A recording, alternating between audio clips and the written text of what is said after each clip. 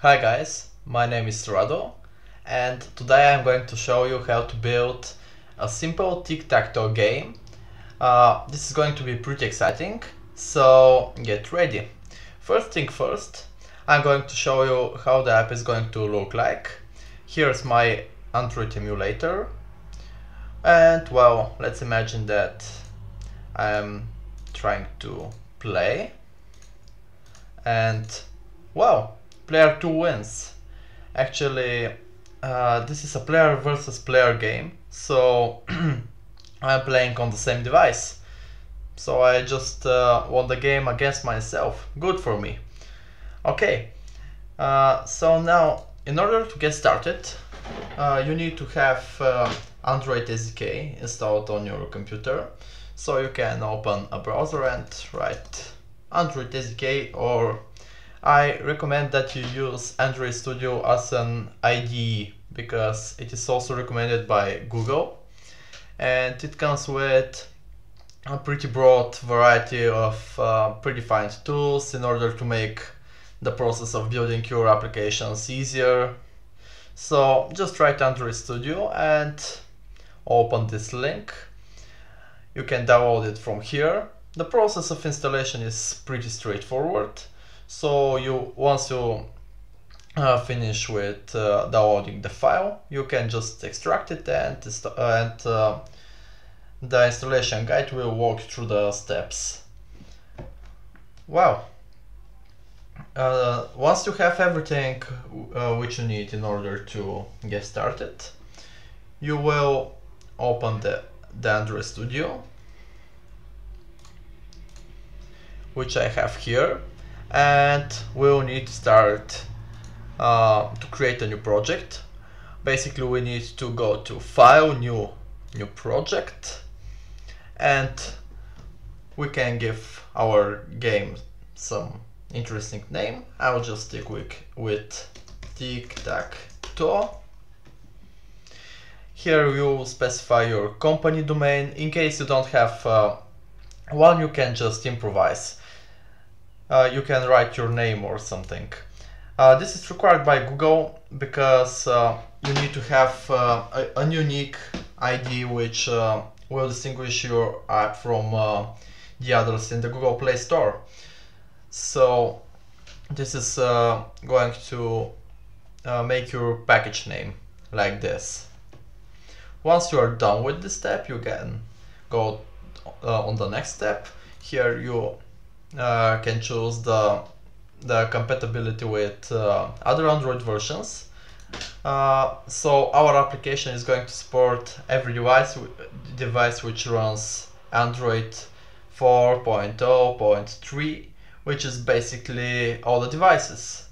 So you can stick with it, because we are not going to use some specific APIs or some cool Google stuff which they have released very soon. So you can just stick with this. Here you select empty activity and you click next. Here you can name your first activity name. You can just call it game activity or player versus player game activity, or something descriptive which will make a hint to other programmers what you were doing. After that, you can click the finish button. In my case, I already have the project done, and I'll click cancel. So once you are done, you will have your new project and you're ready to get started. So first things first, what is an activity? An activity is basically the main screen, the first thing which you see once you open an application in Android. It has a specific life cycle, and it would be a good idea that we actually go through this life cycle really quickly. Life cycle of activity Android. Let's see how many typos I made. Whoa. a lot. Okay, so basically the first thing which happens once we open an activity, we go on the onCreate method. This is where the process is created in your system. All the UI elements and all the application logic is not ready yet. It is yet to get prepared on the following methods. On the onStart method, your application is pretty much ready to to be usable. And once on the onResume method, it is already done with its loading and it expects the user to interact with it. Then when you are about to kill the application, you go through onPause, where all the information data is saved, because the user might want to come back to your application once again. Then the onStop method is called. This is when the activity is no longer visible. It is about to get destroyed by the system. Here are a few more cases, but we are not going to go through them right now because they are not really relevant to our application. Well, this is the application lifecycle. Now we can go to our code editor again, and we can start with our onCreate method, which again is the first thing which is called right after the application is loaded. That's pretty good for now. The first thing which we need to do when we go in this method is to call the supers onCreate method.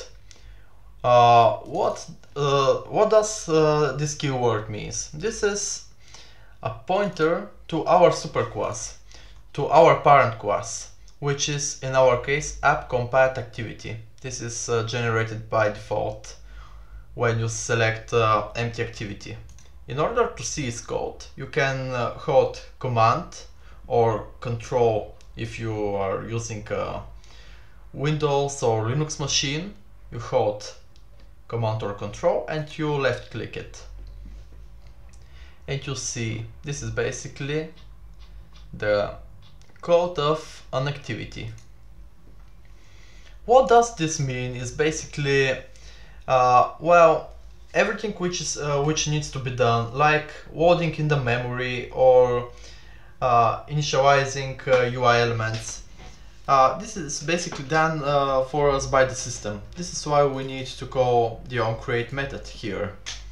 Actually, this is going to be predefined for you, and you won't have to write it. You won't have to do this by yourself. However, it is always a good idea to understand it. Well, the next thing which happens is we're going to set our content view. So basically we're going to load all of our UI elements, and I have selected this file. You write r.layout. The layout file where your UI elements are stored. If you want to open this file, you can again click Command and left click on it, and here you'll see how your elements are structured. If you click Design here on the bottom left,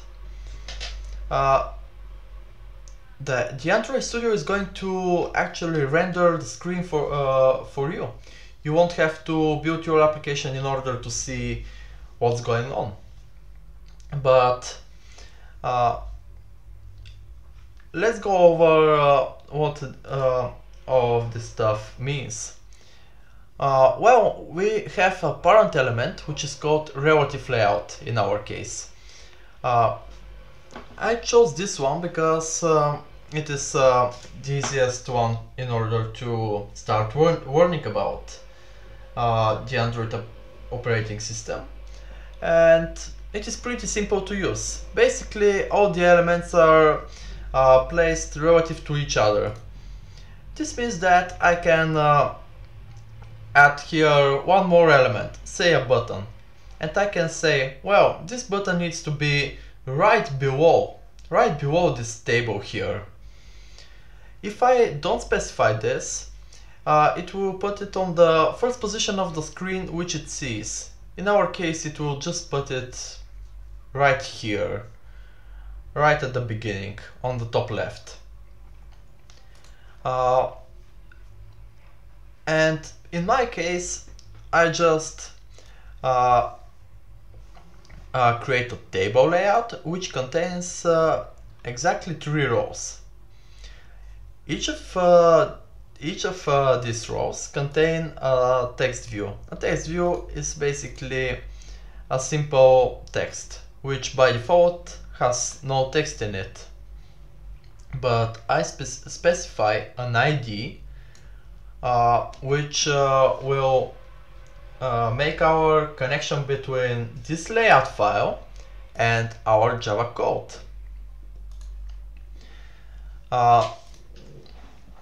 We will go into these IDs deeper at some point later in our video. Let's first explore what does this style attribute here means. Command click on it, and you'll see that I have specified everything which is like in common for these text views in one single style class. Each view has, I believe, exactly 2 required attributes: layout width and layout height. In my case, the layout width is 0 dp. Why 0? Because here we have weight sum, which basically means that I'm saying, hey, each of these text views has to occupy exactly 1/3 of the whole screen's width, because I specify that one element has a weight of 1. The whole row has a weight of 3. If each of these text views has a weight of 1, it will occupy exactly 1/3. And if you open your screen, you'll see that it looks like what we expect it to look. Each of these little squares occupies exactly 1/3 of the screen's width, which is a pretty simple way to make our layout work. Great. Let's see what else we have in our style. Here we specify the text size, that the text needs to be in the center. Okay. In order to make it look a bit better, we'll need this tiny border, so it actually looks like a grid. We'll have to make this border by ourselves. We can create a simple drawable. I'll open the one I have already created by command clicking on it, and it is a pretty simple one. I basically say that, hey, I want a shape which is going to be a rectangle with a width of 2 dp. By the way, dp is a unit which is relative to the density per inch of your screen. Never use pixels, because they're going to look really ugly on some devices. You never want to use pixels, basically. So you might want to use density per inch. 2 dp is a border which is not really thick. it looks like this one. Here I can specify the color. It is always a great idea to extract all of these color resources in a single file. I can do that by clicking the option button and enter when my cursor is on the color resource, and click extract color resource. I can give it a name like, say, gray, and it's going to be extracted for us in this colors.xml file. Great. What else do we have here? Let's go a bit deeper in this table. Here I say that I wanted to take basically the whole screen space, because here we have two predefined attributes. The first one is match parent, which basically means occupy the whole screen. In this case, the whole screen's width. In this case, the whole screen height. I can also use wrap content, which means use as much as you want to, or as much as you need to. It is usually useful when we want to display an image, because we never know what is exactly its resolution. So if we say I want an image with a wrap attribute width and height, it will use as much space as it needs in order to look good on your screen. Okay. Here I specify the number of columns I need. Here I specify that I need this guy to be in the center, because I want it to look, well, symmetrical. And what else do we have here? We have this little text view, which shows the player who needs to make the move. You can see this text here. Right now player 1 is playing and it shows its symbol. Now it is going to turn to the other player. Okay, great. I believe we are ready to jump again in our Java code and explore what happens next. We have a variable of type player, which contains player 1 and player 2. This is for the sake of simplicity, so our code is less error prone. We have a variable which can store either player 1 or player 2. In our case, this is the variable now playing. And we initialize it with a random value. You can call new random, and you can call the next boolean function. And if it returns a value of true, the first player who is going to play is player 1. If this is not the case, and if you don't get a value of true, you get a value of false, then player 2 is going to play. This is a really shorthand notation for if something else. This is basically, here we have basically this part here, and here goes in the else block, and here this is our condition. This is just a brief reminder in case you are not familiar with this shorthand notation. Okay, now the next step is to initialize our UI elements. As I said a few minutes ago, in our layout file we specified these IDs here, so we can so we can access our UI elements in our code. And here I get the reference to my whole table.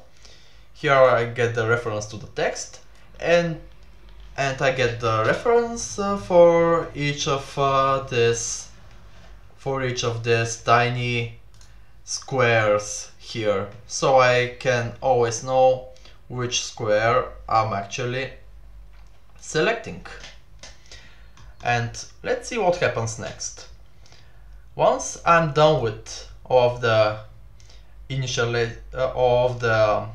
let's say collecting the references, I put all of the texts in a two-dimensional array. I believe this is the most simple way to achieve our desired goal, because we can always know which column has been clicked and when each row has been clicked. In case you are not familiar with two-dimensional arrays, let's make a brief reminder. I'll open something somewhere I can draw, maybe. Let's do it on the internet. Paint online.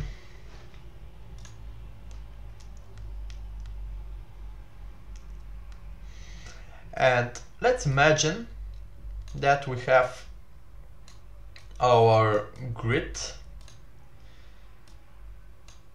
because it looks something like this. It looks something like this. And in order to make things easier, each of these tiny squares has an index. The first one is 0, 0 and 0, which basically means that we are on the row with an index of 0 and column of index of 0. Remember, arrays in Java start from 0. So if you see 2 zeros, this means that you are on the very first element.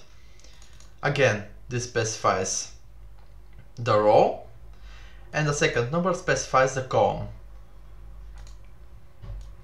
Okay, similarly, you have 0, 1, because we are still on the same row. And then we have 0, 2. This square here has a position of 0, 2. Then we're going on the next row, which is 1, 0. Here we have 1, 1. And here we have, 1, 2. A new row once again. 2, 0, 2, 1, 2, 2. Okay. What we have for now is some meaningful way to keep track of what the user is clicking on. So right now, if I say I want you to give me the little tiny square which is located on position 0, 0, I get this one here. Okay, this is basically our UI, and now we can continue with the next step. Here we have the most complex part of our code. Here we need to go through each of these tiny squares, and we need to somehow tell them their indexes.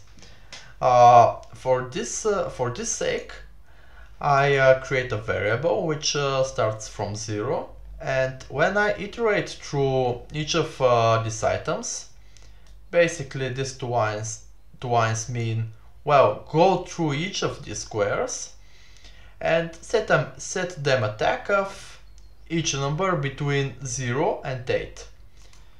So I convert each of these indexes to some number. This is going to be 0, 1, 2, 3, 4, 5 and so on. And then I say, well, I want each of these tiny squares to be clickable. So this means that when user clicks or taps on this square, I want something to happen. What do I want to happen is specified in the body of this onClick method. It is this piece of code here. So let's explore it a bit deeper. Once the user clicks on some of the squares, the first thing which we need to check is whether it is an empty box, because you know, if we have already selected this box, and if the next player is playing, I don't want just to click here and to remove my friend's turn. That's going to be cruel and unfair. This is why we forbid this action. We basically say, hey, but you can put your symbol here if and only if it is empty. So basically if the text here is, basically if there's no text here. The next thing which we need to do, we'll need to know the symbol to put. So as I said before, we have decided which player is going to play first, here.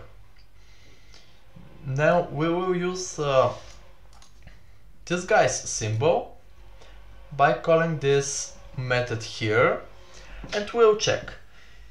If player 1 is playing, give me his symbol. In our case, it is basically this X here. And change the order of the players. So basically switch the turns. The next player to play is going to be player 2. And on the other side is, if player 2 is playing right now, give me his symbol and give the player 1 the next turn. Okay, sounds great. And once we are done, we are ready to put the symbol in our tiny square. After that, we can update this indication of who is playing next. For this sake, we call this method, which gives us a string which we can set to our text. This string is based on the player who is going to play now. As you remember, we have already switched the players on this method here. And now we check if player 1 is going to play next. Give us the string which says player 1 needs to put a symbol right now. I basically compute the string by using a few resources which I have defined in my strings.xml file, and I return back this string. Okay, the next thing which we need to do is to get to know which index we have to click on, because as you see, we don't specify a new onClick action for each of these squares. We use the same logic for every square. And this is why we need to know the index of the one which we have clicked on. For this sake, I have this number to 2D index, and I'm going to explain what this method does. So as you remember, we have set all the numbers between 0 and 8 to match the indexes of two numbers. So basically this tag here will be equal to 0, 1, 2, 3 and so on.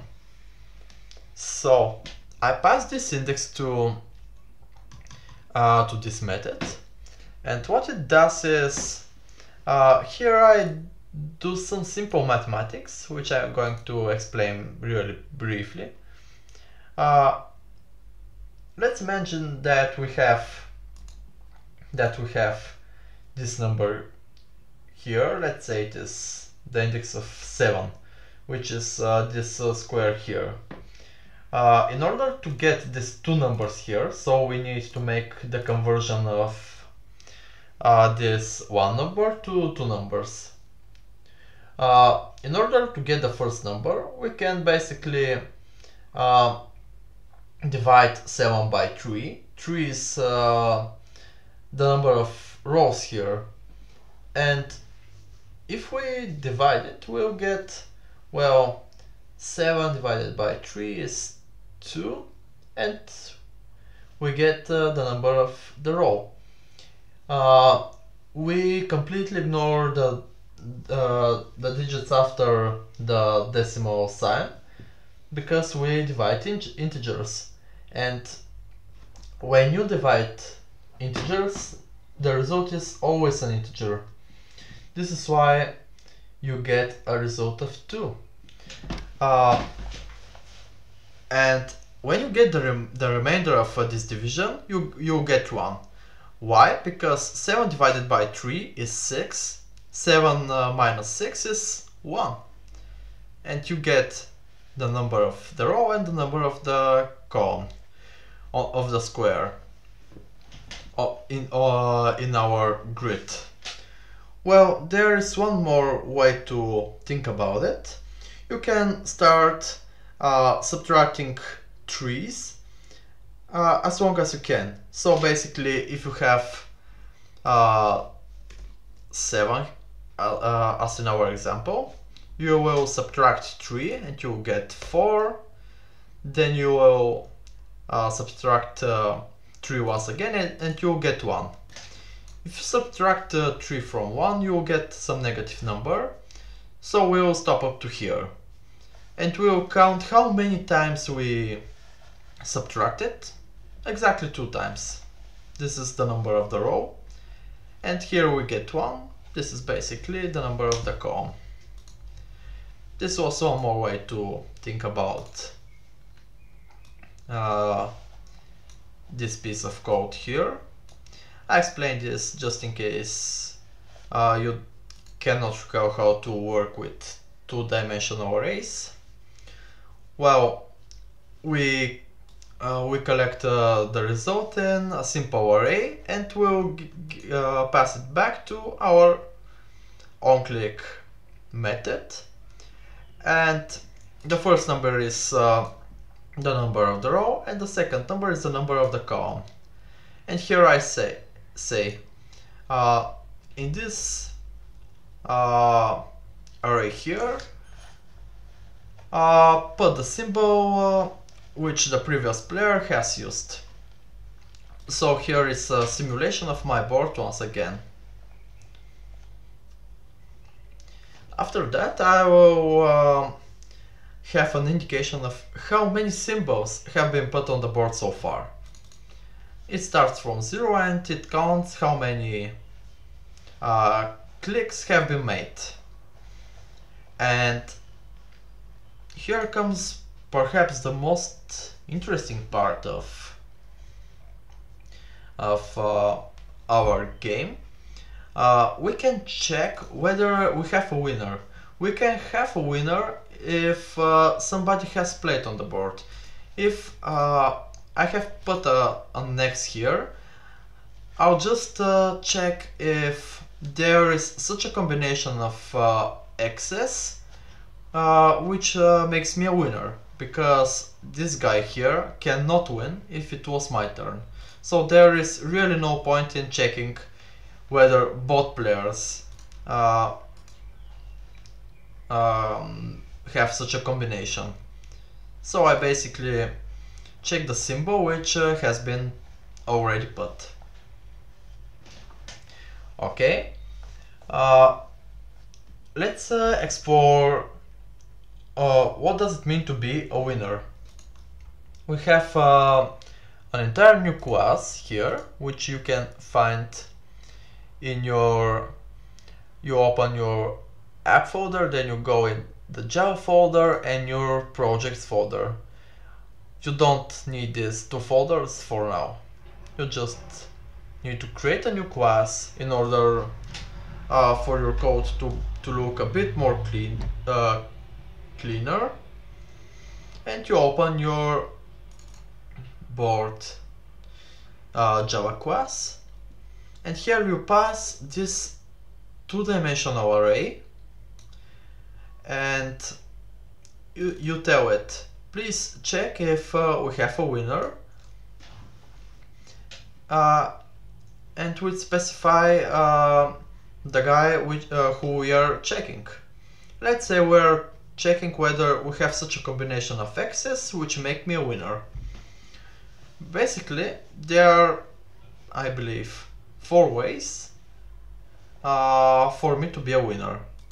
Let's take a look at our grid here. If I make a row which has only X's, if I make a column which has only X's, if this diagonal is filled with X's, or this diagonal. These are 4 ways for me to be a winner. And if at least one of these conditions is satisfied, I am a winner. And what we need to do is to go through each of these squares and ask them if they are filled with an X. We do that by going through each of the rows and each of the columns. So I will make this a bit smaller, and let's go through this nested for loop. When I run this on the current board, I'll basically get the index of this, this, and this. And if the value of the element here is equal to X, I'll say this element here is an X, so increment this counter by 1, and we'll count whether this counter has a value of 3, because if we go through an entire row and we reach the value of 3 of this variable here, this means that the entire row is filled by X's. I specified this value in my constants class. I recommend that you do that because it makes your code easier to be supported, because at some point in your career as software developers you have maybe tons of constants and some numerical values, and you cannot keep track on them if they are all through your code, so you can just put them in a single file like this. Okay, if this condition is satisfied, say okay, we have a winner, this guy here wins. If this does not happen, definitely this return statement will be executed, and we will know that we don't have such a row which contains only x's.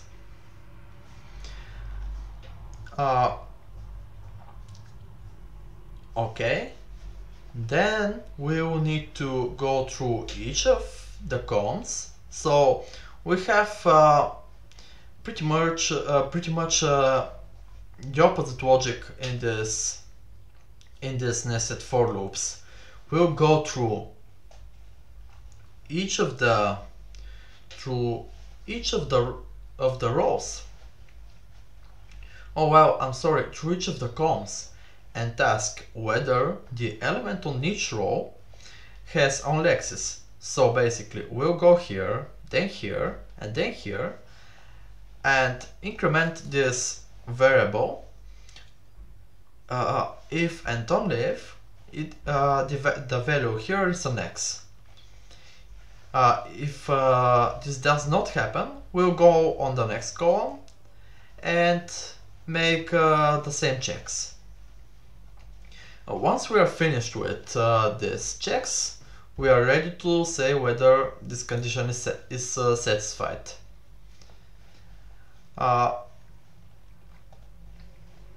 Here are a few more simple traversals of this array. We will need to check this diagonal here. Okay, I observed that some college students struggle with understanding the concept of traversing the diagonals. Okay, let's explore the logic behind it. Let's open our picture of indexes and observe what we have in common between these elements. Here they are the element on position of 0, 0, 1, 1 and 2, 2. What they have in common is that the index of their row equals to the index of their column. So what we can do is to basically go through each of say the rows and use the same index in order to get this element. So this for loop here will go through this element because the value of I is going to be 0, then it's going to be 1, then it's going to be 2. And it counts the number of elements. If there are 3, the player wins. The logic behind checking this diagonal here is a bit more complex. Let's open our picture and see what they have in common. Here we have 0, 2, 1, 1 and 2, 0. Maybe you can see that they are kind of the reflection of each other. So when this increases by 1, you see here it was 0, then it becomes a 1. Then the number of the column decreases by 1. It was 2, now it is 1. So their sum is always going to be 2. Remember, we are in a zero-based array. So 0 plus 2 is 2. 1 plus 1 is 2. So we have always the sum of 2. So once again, we can use just one for loop. Of course, we can as well use 2 for loops, but it really makes no sense. We can just use one for loop, and then we can subtract from 3. We can subtract 1, so we can get a 2 because we are in a zero-based array.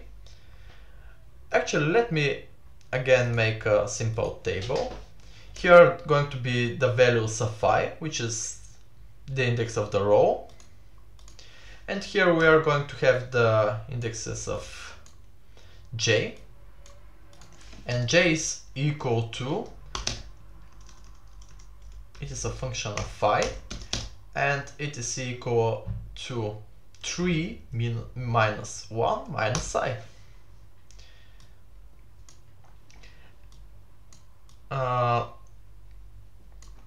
As I said, 3 minus 1, because if we have a value of 0 here, we will need to have a value of 2 here.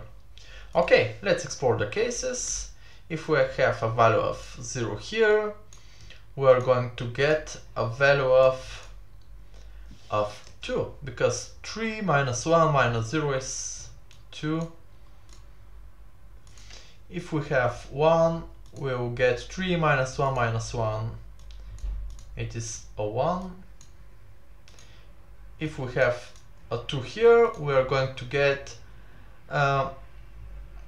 3 minus 1 minus 2 is 0. So we have 0, 2, 1, 1 and 2, 0, which basically satisfy our condition. So we can use this formula. This is basically the number 3 here. We subtract I from it and we subtract 1. And the same logic goes for this traversal.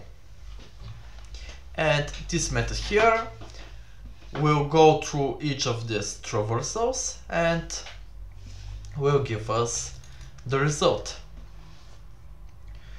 Once it has been completed, we can simply go back to our activity class and let's see what happens next. If we have a winner, we will reset this counter here, which was counting how many symbols we have on our board. Right now it should have a value of 3, right now it should have a value of 4 and whatsoever. Well, if we have a winner, we'll show this dialog here. It will compute a string which will contain the name of the player who has won the game. Let's see the dialog. If I put a no here, player 2 wins. Because this was the guy who has put his symbol worst. Okay, this is how we make this simple message. We use this toast class and we call make text method and we pass the context, this string here, and for how long we need this text to show. We have two predefined constants here, toast.length long or length short. It's up to you. And don't forget to call this show method. Next, I want to have some delay between restarting our game and showing this message. So I make a simple timer which will make a delay of 2 seconds. And again, don't forget to call the start method. And once it has finished, it calls this restart game method. What it basically does is it needs to reset the initial values of our arrays and to erase all the content. This is everything it does. And we have almost finished. We only need to explore what happens if we have no winner. Basically nothing happens apart from switching on the next player. We have just one exception. If we have already put 9 symbols here, which is 3 multiplied by 3. This is our all the squares in my grid. We will need to say that we have a draw game, and we again need to restart the game. Okay, this is all the logic behind a simple tic-tac-toe game. Well, I believe that we can export it, and I will explain how to upload it in Google Play. So you can click on this build button here and select generate signed APK. Once you do this, you really want to build module app. You click next, and then you need to create a certificate for your application. If you don't have one, you need to select this create new button. You specify its path. You specify a password, and you make an alias for its data.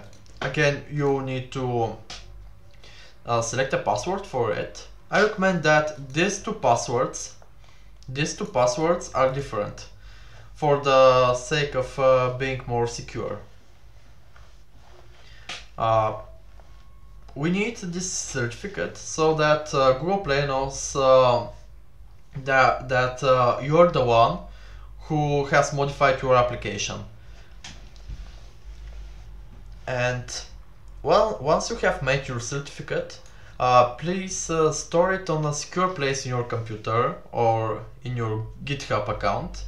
Write down your password securely and keep it, because if you make a new version of your application and you make a build, you will need to use the same certificate.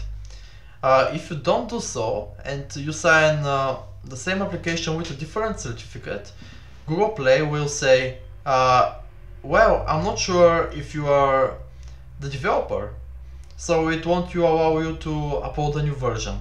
So please keep your certificate on a secure place. Once you have done this, you choose your the path of your certificate and you write its passwords. Okay, then you will click next, and actually let me do that. I'll write my password here. Then you need to select that you're making a release build, and then you need to make sure that these two checkboxes have been selected. Then you just need to click finish, and your APK file is about to be built. So you will wait a few seconds until this process is finished. For the first build, it should not take more than, say, 30 seconds, depending on your machine. Okay, while my computer is building it, let's go in our browser and see the steps which we need to take in order to upload it in Google Play. You need to simply write developer console in Google. Select the first result, and you will have to set up your developer account. I believe there is a fee of $25.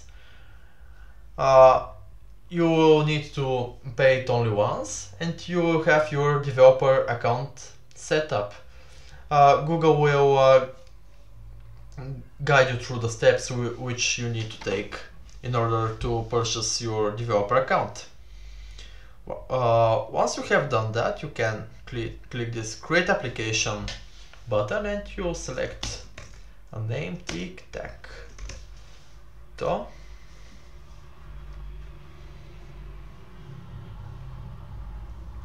And you can provide some information about your application. You have to write a short description which appears right here. Let's open an example in Google Play Store. Let's say some popular applications such as Messenger. You see its short description is written here, reach anyone, and some other text. It is basically a one-liner to explain really briefly what your application does. Here you can write some more descriptive details about your application, and then you are required to provide at least 2 screenshots. You can provide a few screenshots from your phone, from your tablet, and whatever you are building your application for. You need to provide a high resolution icon, which will be displayed here.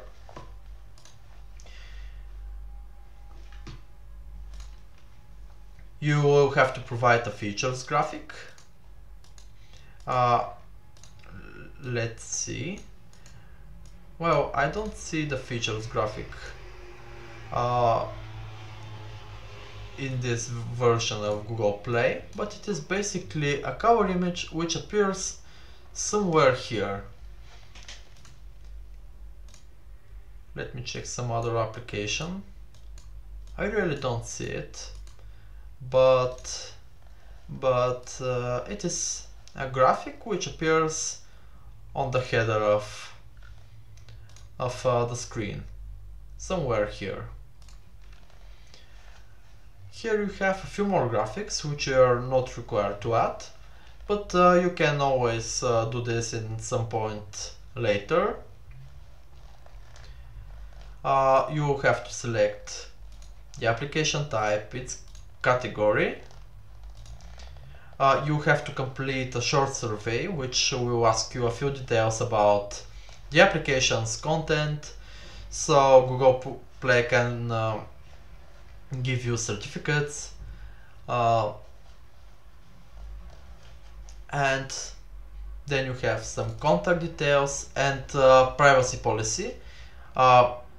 You don't have to submit it at this point, but once you are about to make a release on Google Play, you will have to provide a link.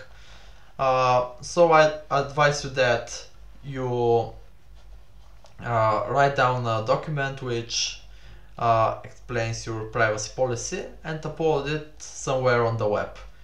You can get a free hosting plan somewhere from the internet, or you can purchase one. It's up to you. Once you are done with this, yes, I click yes here. You can go to app release section, and here you can release your app to production. If you want to, you can first release it only for a few testers on different channels here. You'll simply have to hit create release, and okay,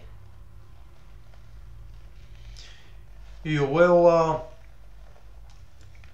select your APK file from here. You can write here something like initial release, and when you are uploading a new version, you can always write here about your changes. Once you're done with that, I'm going to switch to another application so we can really see the other steps. You can hit store presence. I'm sorry, you can hit, well, pricing and distribution, and here you specify whether you want your application to be free or to be paid. You can also specify the countries which where it is available, from this button here.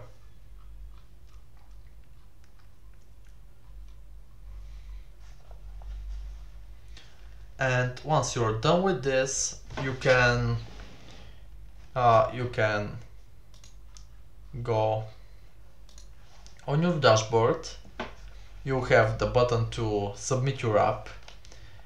It will take some time for Google to process your request to see whether you satisfy all the conditions. And once it goes through this process, you will see your app live on Google Play, and you will have your first app on the Google Play Store. I believe we have gone through all the steps for building and publishing this application on Google Play. So if you have any questions, I'll be happy to answer them. Have a nice day.